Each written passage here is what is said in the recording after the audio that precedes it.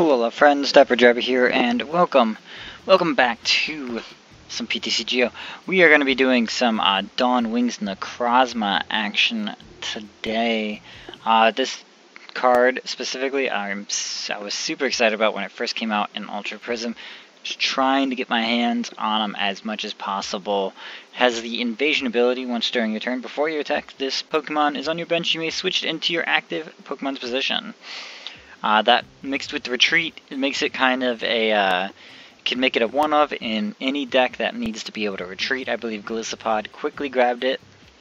I don't know who else has actually latched on to DAwn Wings Necrozma-GX as that old style of Keldeo EX, where it rushed in and then retreated, like you saw in the Mega Rayquaza decks. If you guys were playing at that point. But that's what's good about the invasion ability. We're going to be using it as a main attacker, though. I believe we were playing two in this deck. We have Dark Flash is the main attack. This damage isn't affected by resistance, so it still hits Zoroarks for 120 damage despite the psychic resistance. Now, on the other hand, this has Dark Weakness, and that is really terrible considering how many Zoroarks are at the forefront of TCG. So we're going to have to find a way around that. But we also have this Moon Eclipse GX. This attack, it basically works like a counter energy almost. You can only use this attack if you have more prizes remaining than your opponents. It prevents all effects of attacks, including damage done to this Pokemon during your opponent's next turn. So as long as they can't Guzma around it, you should be able to have a turn of protection after using a Moon Eclipse, which allows you to like 2-hit KO something else, maybe not. But let's see, what else do we have in this deck? So along with our two, I would say, hyper rare DAwn Wings Necrozmas, which are so pretty, we are also be playing the baby DAwn Wings Necrozma, the other Ultra Race. The Golf Stream attack intrigues me so much. If you have exactly 6 prize cards remaining, this attack does 20 more damage for each damage counter on this Pokemon. So, since we're basing this deck off of another popular Ultra Beast that does really well in tournaments, and that is Buzzhole. We base this deck off of a Buzzhole Garbodor list, probably the most popular one out there of Andrew Mahone. And so we're taking that deck and kind of making it work for DAwn Wings Necrozma. So what we did, we replaced the Buzzholes with Necrozmas. We replaced the Carbinks with Lunala Prism Star, actually, because it has a similar effect. And then we also threw in a couple baby Mews from Fates Collide so that we can use that replenish energy attack from Lunala Prism Star, but on a basic that does not take as much. And then Sword of Dawn is a pretty big attack for us. We're going to be discarding 2 energies from this Pokemon, but it does 130, which is not bad. It's a little bit more than the GX, but it doesn't ignore resistance, so it's a little better against, you know, Buzzholes or anything like that, but a little worse against Zoroarks, which Dark Flash will do better for. And then also, speaking of Zoroarks, what we have for Zoroark is a Marshadow-GX, so we're hoping that if we get 3 Psychic Energies on Marshadow, we can use any of our attacks, and Marshadow can beat down that Zoroark for us with the Shadow Hunt ability. Now we are a little scared of Garbodors, but I think we'll be fine with or without it. We do have some Field Blowers in order to take care of it. I believe so, don't we? Did I not include Field Blowers? That's okay. So there is no Field Blowers, but we have enough Guzmas to be able to take out any Garbodors that come our way. And we're not super reliant on abilities, we're just somewhat reliant on abilities. So to continue, we are playing Giratina Prism Star. If we're scared of the Greninja matchup, we could probably switch this out for the other Giratina. I don't know if it's going to show that up here. It's not, because it's Giratina Prism Star. It's different. But I do have 2. I don't need to. But speaking of that, we are playing this for its Chaotic Star ability. We have that and a Ninja Boy in here so that if we have 2 Psychic Energies and we don't really have a way of getting rid of them easily, we want to get them on the field, we can Ultra Ball for Giratina Prism Star, throw it down, Chaotic Star, and then Ninja Boy it to get it into something else. So with that Ninja Boy play, we want to have those 2 Psychic Energies, which almost sets up this guy, and almost sets up this guy, and almost sets up anything we really need. So that's really what the point of Giratina Prism Star is, so we can set some energy down and then put it back into the deck for another Chaotic Star later on. We have Lunala Prism Star, which is becoming my favorite. It has Full Moon Star, similar to Solgaleo Prism Star. It gives you energy based on, I don't know what Solgaleo's does necessarily, I haven't used it a lot, but we'll be using it next week actually. But Full Moon Star for each of your opponent's Pokemon in play, which can be up to 6 Pokemon. Attach a Psychic Energy from your discard pile to your Pokemon any way you like. Now this is an amazing attack, Full Moon Star. That is amazing. It's not 2, it's up to as many as your opponent's Pokemon in play. So even with a Parallel City, which we play, they will still have 3 to 4 Pokemon in play, and that's 4 Psychic Energy that we can put on ourselves for Psystorm. Does 20 damage times the amount of energy attached to all Pokemon. That is a crazy good attack. I've finished off so many games with that. One of my most favorite things I've done with that attack actually is I had a counter energy on a Mew, and I was able to get 2 more Psychic Energies on it, and then just got the Mew up front and Psystormed. I don't remember what I knocked out, but it was something huge. It was something big. And we did like 300 damage to it. So it was probably something like a Buzzhole that I was losing to. It was spreading damage well, and then I was able to Psystorm with a Mew that is 50 HP, take the knockout, and I was just so happy about it. With that, we are also playing that, like I said, Mew. With the Memories of a Dawn, this attack, you can use the attacks of your basic Pokemon in play. So,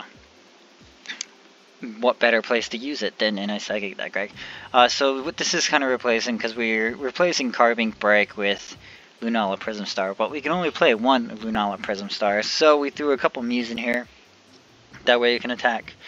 It can utilize Lunala Prism Star's attacks as well as any other basics that we play, and we play a lot of basics, so Mew is very versatile, and that has all those memories. We also are throwing in 1 Necrozma. We're kind of hoping that this kind of sways that Zoroark match in our favor. We can Black Ray to get 100 damage. It's not affected by weakness or resistance, so it's a base 100 damage, and then we can finish them off with Dawn Wings if we need to. It's a really rough matchup with the Zoroarks, and considering they're everywhere, so we're really hoping for that Marshadow to come through as well. And then Prismatic Burst is not a bad attack either. I think I originally had a Nihilego in this spot, but I mean past its Confusion ability, and the base 120 attack and prevents a retreat was not helping too much, so I was rarely playing it over the Dawn Wings. So we ended up throwing the regular Necrozma in here, and it looks pretty in this light anyways. So that's what we decided. And then also, I mean, this can do 60 more damage for each Psychic Energy you discard. If we have 3 Psychic Energies on it, it's doing, 60, 120, 180, plus 10, 190 damage. It's doing 190 damage with the Prismatic Burst if we have 3 Psychic Energies on it. And then we can bring it back with Lunala Prism Star. So Necrozma is looking in good form, and then even better once that Malamar comes out, because that is crazy good attack right there. So moving on, we are also playing a couple Lele so that we can search out any specific supporters that we want or need. We're playing Wobbuffets because we were playing, like I said, we kind of based this off of that popular Buzzhole Garbodor list. So with that, we are taking out Garbodor, since it blocks all abilities, and putting in Wobbuffet, which only blocks all abilities except for Psychic types. Now we may still struggle against something like Greninja Break, who blocks all abilities when it attacks us, but that's the main ability with this, is that we're playing 2 of these to replace those Garbodors, which gives us 2 extra spaces to be able to play things like that, like those Mews and stuff. So that's the idea. So that is the Pokemon. We are going on with 3 Max Elixirs. I thought we had 4. No, we do have 4. We do have 4. 4 Max Elixirs because we play a total of 11 energies and then 2 counter. The 2 counter is for the Prism Stars and the Mews. We're not going to be putting them onto the GXs anyways, so it doesn't really matter. Playing 2 Nest Balls to get out our basics quickly. We don't really need a Bridget in this deck because there's nothing we have to evolve. Everything we're playing with is basically a basic, so basic, right? So we're playing Nest Balls over that. Ultra Ball we still need because we have a lot of effects that are play down from the hand, like Chaotic Star, like Tapu Lele's Wonder Tag. So those certain effects we're going to be using Ultra Ball for. Play 2 Parallel Cities to mess up our opponent, limit their bench size so they don't have as much as they need to be able to beat us up. So that's what we have the Parallel City for. You can also reduce their damage if it's really a problem, which I don't think there's really a problem with any of those. Maybe the Ho-Oh matchup we would throw it again the opposite way, so they would do 20 less damage. Could have let us survive. The water matchup, I don't know who's doing water, I guess maybe Volcanion, but that would also be fire. I don't know, I'd have to think about that. It depends on the matchup. We were playing 3 Cynthias because it's a general draw support. We don't have a lot we want to throw away. Marshadow we're going to be kind of keeping in the background until we absolutely need it. We're playing 4 Guzmas, like I said. We want to be able to take out exactly what we want to take out. With a lot of Buzzhole in the format, we're hoping to Guzma out Buzzholes and one-shot them. That's really the idea behind this. Playing 1 Lily because if we have no other draw supporter that first turn, Lily can get us the most cards.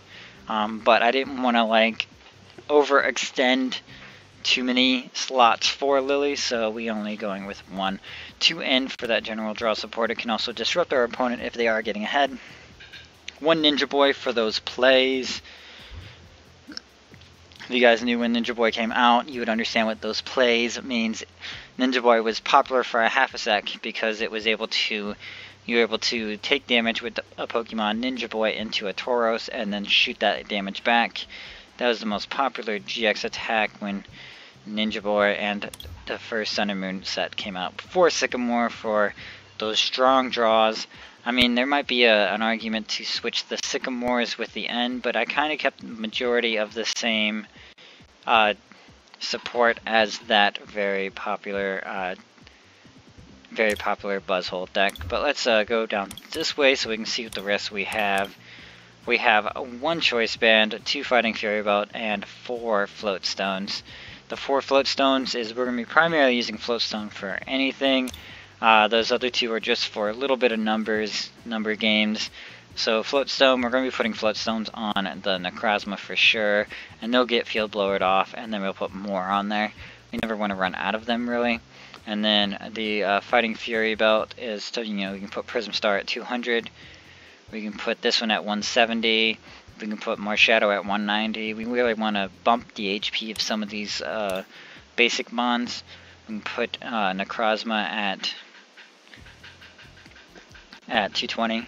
But also, what's better for Necrozma is probably a Choice Band, because if it does 190, naturally, it can do 220 with the Choice Band, which is still not quite enough, is it? It would still be 10 shy of taking out a Zoroark. So, I mean, I'm still questioning this one. But, I mean, another thing you can't forget is that Wobbuffet in itself is also an attacker, because it can do that secondary attack to be able to do double damage and just take it out. So there's the deck, guys. I will go ahead and copy it down to the clipboard so I can put it in the description. But what we're going to do is we're going to go ahead and check it out. So right now I call it ShamWow Psychic. And we will have to save it because I had an extra space in there. ShamWow Psychic. So there's a better name for it, I'm sure. Like, I don't know. It's DAwn Wings Necrozma and Necrozma, so maybe Prismatic Necrozma Takeover. It should be the deck name, but who knows. But let's go ahead and see how it reacts in a match against, looks like a Molga, X log times 7. X log times 7. What does that mean? We start with no basics. That's a surprise. We play a lot of basics. Starting off with double Dawn Wings. Double Dawn Wings. And what are we playing? We're playing that Weavile. Playing that Weavile Evil Domination. And probably Zoroark too. So this thing is going to wreck us. We're going to have to watch it because every ability is worth double with this thing. So instantly I put 2 Dawn Wings out and it's double. It's going to knock us out. But I think we're just going to try to set up quickly and try to take control of the game that way. Yeah, so they got Hoopa, Zoroark, and Sneasel. So this is a test. This is a test of like, okay, what can this deck actually do? Which is why I think I'm instantly going to grab, I might instantly grab Marshadow here actually. Man, that is rough. Instantly against it. Yeah, I guess we're gonna go Wobbuffet here.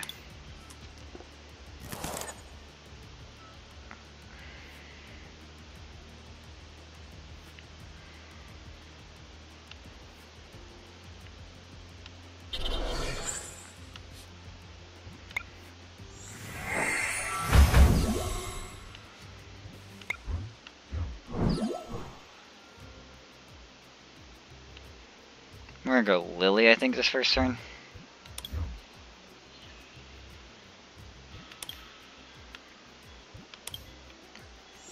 But that way they can't, they immediately do not have any abilities with, Biberical. We'll go ahead and, wow, that's a surprise we missed.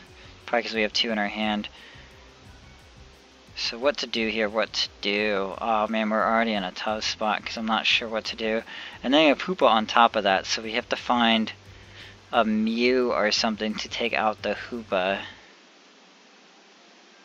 We can't utilize our Marshadow just yet. Marshadow is great for later on though.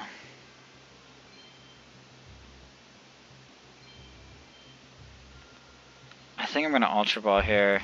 Throw out the Marshadow and the Cynthia to grab this Prism Star. Now I'm sure everyone's like, you're messing yourself up completely, and yes I am. Thought I had a Rescue Stretcher in here. Do I not? That is sad if I do not. Because then I just tossed my only answer right there. But we'll throw down this. Put 2 energies on it. Ah, I did it wrong. I did it wrong like an idiot. Alright, so this is how you lose. Just so you know. This right here is exactly how you lose. Is do what I do. And you'll lose this matchup every single time. I can't believe I just did that. That was dumb. I did what you're supposed to. When you play this from your hand, you need to attach 2 psychic energies from your hand to it. I had the 2 psychic energies, I just didn't know it automatically selected them. Alright, there's a Mew. Mew might be able to help us here. And a counter energy, which we're not down in prizes yet, so counter energy is not going to be super useful. Might be able to throw it on Mew and attack though. They're not utilizing any of their abilities just yet. So let's do it this way. And do a little bit more damage. With the Fighting Fury Belt. I could Guzma around, but I kind of want to hit that. So... yeah, none of this helps me.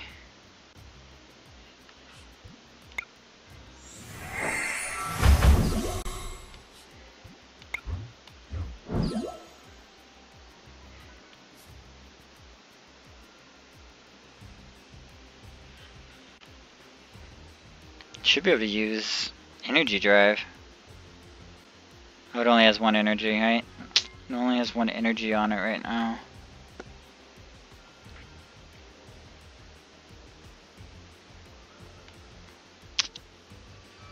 That kind of prevents me from doing anything.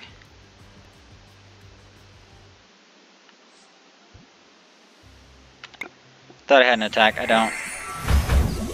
I'm just gonna have to wait behind Dawn Wings, which is a terrible idea as well. Alright, I think this is just, I'm terribly misplaying. We're gonna move on. We're just gonna move on. I'm not playing it right, and we're misplaying, and they just have massive type advantage. They have so many dark types out there. Here we go, this is a little better. We're facing off against a grass type with Mondo777. We will be taking this through a tournament a little later. If we end up running into Zoroark in that tournament, we are just screwed. I might look into a better Zoroark counter, and I might try to throw a Stretcher in this deck as well. Just because it's going to be a little better to have a Stretcher. That way we have the ability to throw away Marshadow and bring it back if we need to. So this one's fun. We're going to put Mew out here first. Although I didn't check if we were going first or second. If we were going second, I would have said should throw out the Wobbuffet first. But we're going first. Okay. So we have all our energy now. Go ahead and Cynthia to get more energy and even more energy.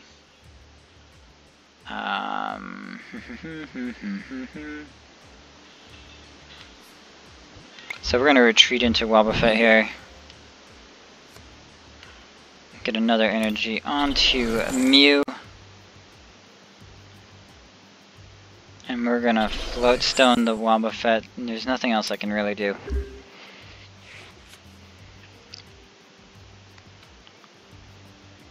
Not the perfect start, but not a terrible start. They can't really do much except for Tapu Lele's here.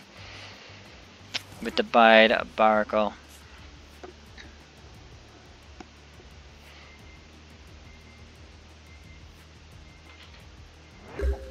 And they just pass. Really? They're gonna just allow me to take out the Grubbin and say, good riddance?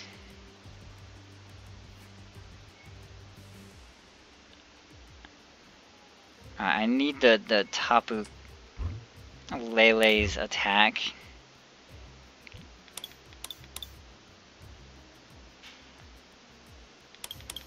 Alright, what do we have that could attack with 2 energy though?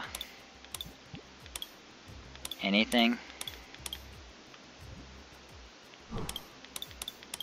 I don't know what that sound means.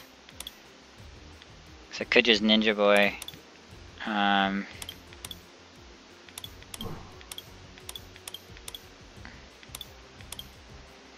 There's nothing really to Ninja Boy.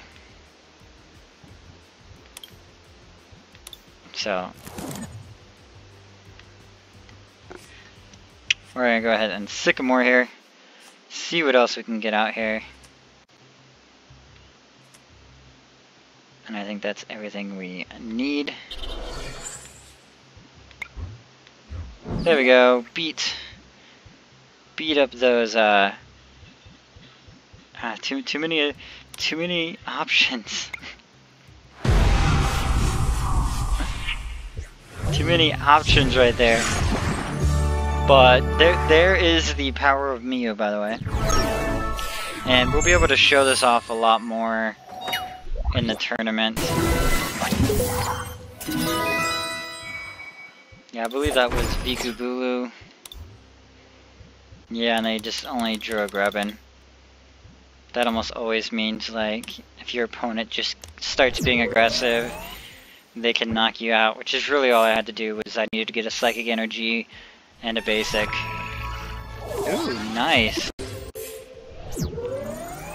On our way to Solgaleo. Normally I wouldn't do 3 matches. Normally I'd just do 1. But we're going to see if we could do another match that shows off a little bit more of what the deck can do instead of just massive misplays. I've been able to perform well with this deck before. I don't want to make this too much longer either though, because it's already about 25 minutes. So we're going first again. Gives us a little bit of an option. Let's see. Ah, we got the dreaded Tapu Lele start. But it should be fine, because what we would do Tapu Lele for is a Lily. Lele has 2 uses for most decks, and that is a first turn thing they need. This is weird, because they're playing this Lucario over the other one. First turn what you need, and a late game Guzma is generally the 2 things you grab with Lele, and I just top decked them both. Let's go ahead and Nest Ball. Get the face of the deck here. I believe that's the best option. Yeah, we're gonna get that. That way we can Float Stone it. Oh, I can't believe we missed. Rip. Rip, we missed. And we could throw... we'll save it for later. Draw 6 cards.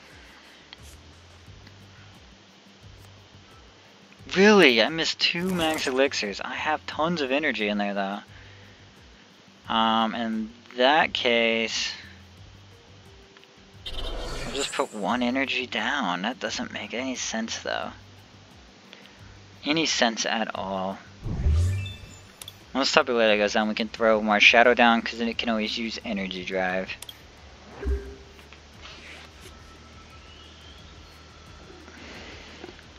I got 3 of the 4 Guzmas right away. That's a little rough. So this one, there we go. That's how it happens though. You end up playing like against your weakness when you try to showcase decks against a neutral deck, and then you play what's weak against you. So anytime I'm testing, that's what happens, and it's like I need to play the what's weak against me the first one, so I know that the deck is flowing okay, and then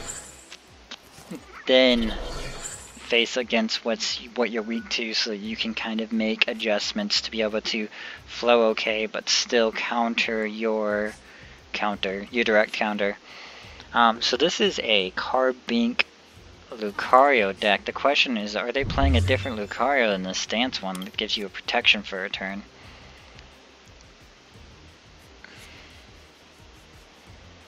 Because I instantly think Lucario means you're going to be getting a Lucario. So we can Brooklet here.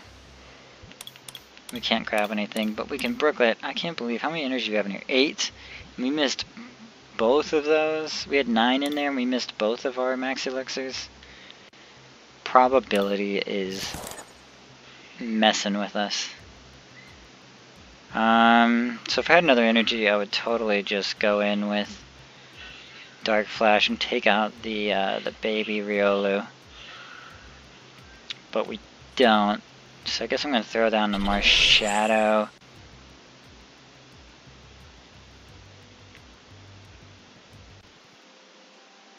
I don't know. Should I Ninja Boy and grab a Mew? They don't really have abilities, it looks like.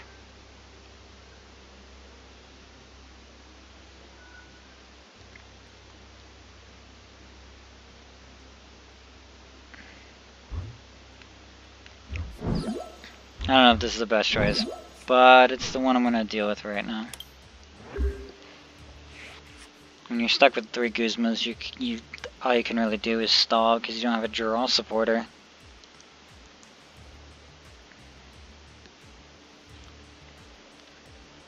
This Carbink right now would be broken if it would block GXs as well.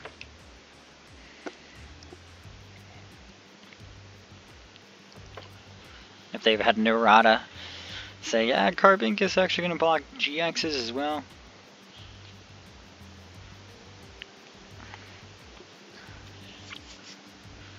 So we're playing what? Poker Man 1987. So he's a little older than me.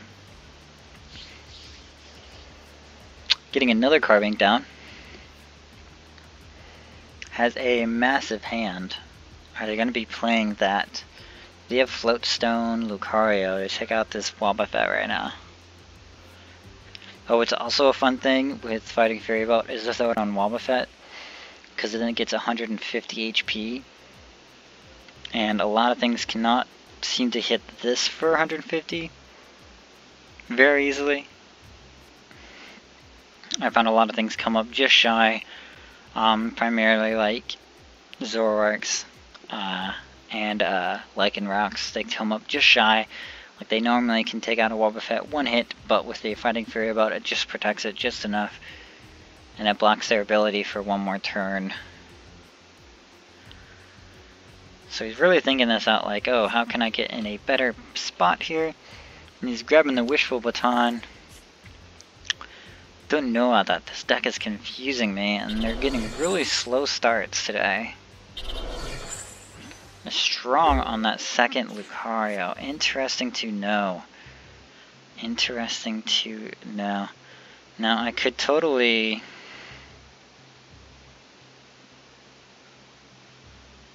like Energy Drive if I Ninja Boy'd out a Mew over this Dawn Wings. But I don't think that's really what we want to do.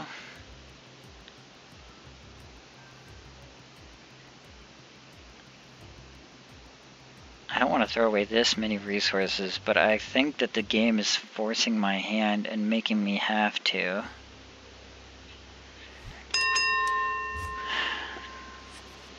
I hate it. I don't like it at all.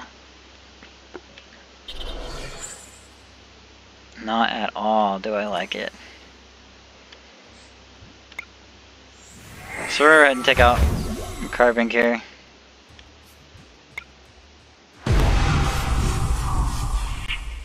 So there's two things we found we might need is a Pal Pad and a rescue stretcher. So I'll write those down as maybe something that we change before we go into a tournament mode with this.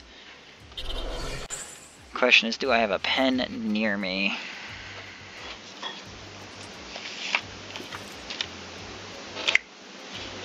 Yeah, I'm gonna have to write that down because like that's the thing with this. You test it a little bit and you find out some things you need. Stretcher and Pal Pad. Find a spot for each of those item cards. And this deck will run a little bit better, have a few more things you can do. That way things like discarding 2 of your 4 Guzmas is not going to wreck you. Okay, so this Lucario is going to have a turn of protection here. That's what the stance means. Not everybody knows that, but when you play this Pokemon from your... Come on, Field Blower, get out of here. Yeah, so when you play this from your hand to evolve one of your Pokemon doing here, you prevent all effects of opponent's attacks, including damage done to this Pokemon until the end of your opponent's next turn. So there we go, 100 damage, took off my, took out my stuff there, and these are going to be easy to take care of once I get rid of the Carving Break. So since we have, you know, 60 billion energy, we're gonna go ahead and put it onto Marshadow. There we go, a Cynthia. See, I don't know why we're like missing elixirs, but you know, have a handful of energy.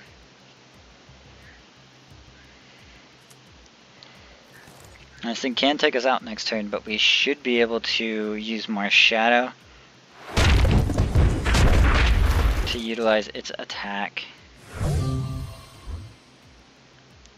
Unless there's something else I want to throw out there.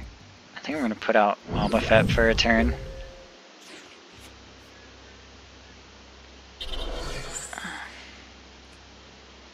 Oh, I needed that to hit. Needed that to hit. Cynthia.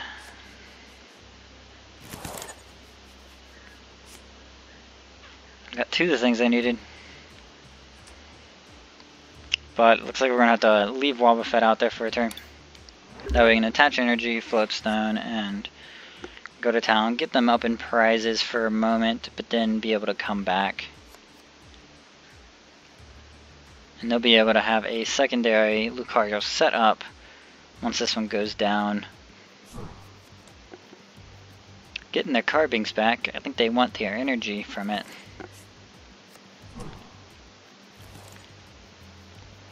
They play a secondary Carbink?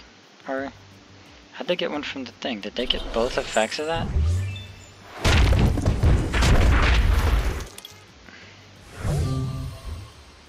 That's fine.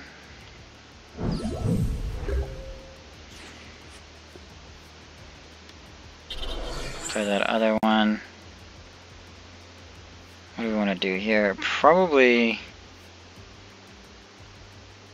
another Dawn Wings in the prizes. We don't have another one in the deck. So I guess we're safe to put the Float Stone here, and then we're going to end. That way we knock them down to 3.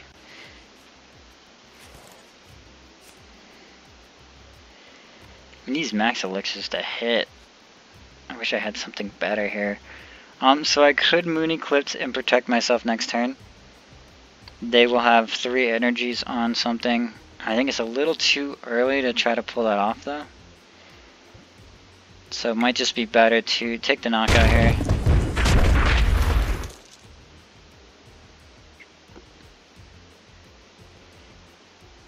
And tie up the prizes.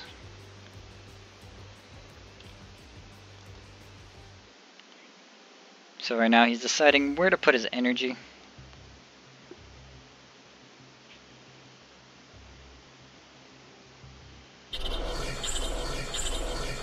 Yeah, that's half what it was expected. Still not sure if he has another Lucario. The guy looks like he's playing that game where he like evolves at the turn he needs it.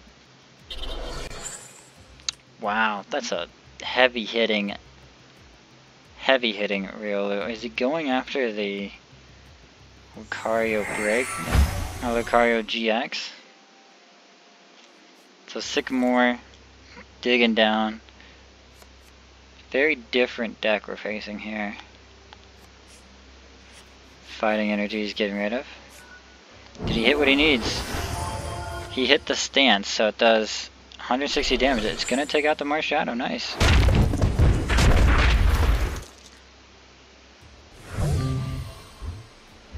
So it's a little problematic here. It's protected this turn. So I think we're kind of in a rough spot here. Nest Ball. Lunala Prism Star maybe.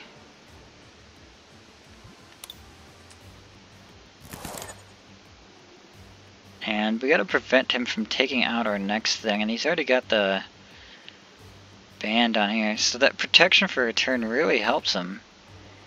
I'm surprised he's just getting his energies out though. So we'll do the most with this. Gonna need to put out, I think, the Necrozma. Yeah, those Guzmas here, they're hurting us right now. Right now, these are hurting us. So can he take out the Prism? 20, 140, 160. I think he can. Yeah, he can take out the Prism. Yikes. I should have put the Fighting Fury Belt there, I guess. I should have thought better.